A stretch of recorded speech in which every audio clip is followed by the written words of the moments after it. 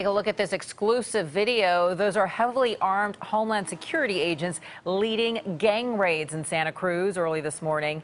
It was a frightening scene for neighbors. KPIX 5's Kit Doe is standing by with what we've just learned about the charges against the suspects. But first, Starlen Ramirez was the only reporter there as agents made the pre-dawn arrests.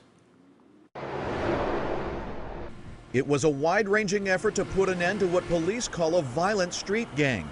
Dozens of agents from the Homeland Security Investigations Unit, ICE, and Santa Cruz Police closed in on members of the gang calling itself the Santa Cruz Salvatruchas Locos 13, an offshoot of the Central American gang known as MS-13. The gang, this criminal street gang that we were doing, identifies with Mara Salvatrucha.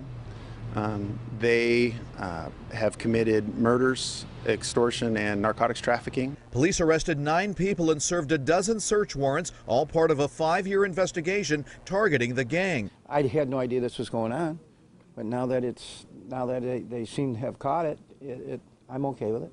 But other neighbors question why Santa Cruz, a sanctuary city, is partnering with Homeland Security and ICE. You know, if this is a way, an excuse to have an immigration raid on top of something else, then this is a real problem and we shouldn't be participating. Have nothing to do with an immigration raid, and nobody is being detained for immigration purposes. Police also say they reached out to the feds after local efforts to fight the gang were not effective. In Santa Cruz, Len Ramirez, KPIX 5. Now those 10 arrested have already faced a judge today. KPIX 5's Kit Doe on how it was a challenge in the courtroom to get each suspect an attorney. Kit? Yeah, all 10 of those alleged gang members show up here in the federal court wearing shackles on their hands, feet, and waist. They nearly all required some kind of a translator to talk to their lawyers. The feds say that they have put a big dent in the drug operations of one of the most notorious gangs in the world. The court documents hint at a much deeper story of threats, cash, weapons, drugs, and nicknames. Yes, colorful nicknames of the suspects like Medusa, Chaco, Chino, and Diablo.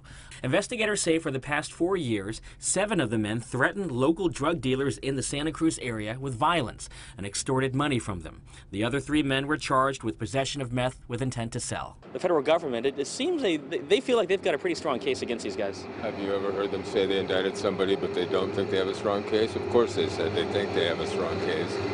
We'll find out. We are learning more about one of the arrested men in particular, Jose David Abrego Galdames, a.k.a. Largo. He has a long rap sheet that includes dealing meth and heroin and illegally re-entering the country. The feds say he is a high-ranking member of MS-13 and has been deported 4 times between 2002 and 2010.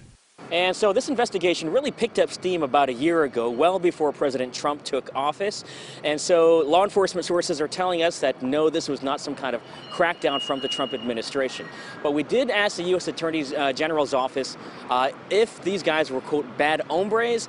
They just laughed and said, no comment.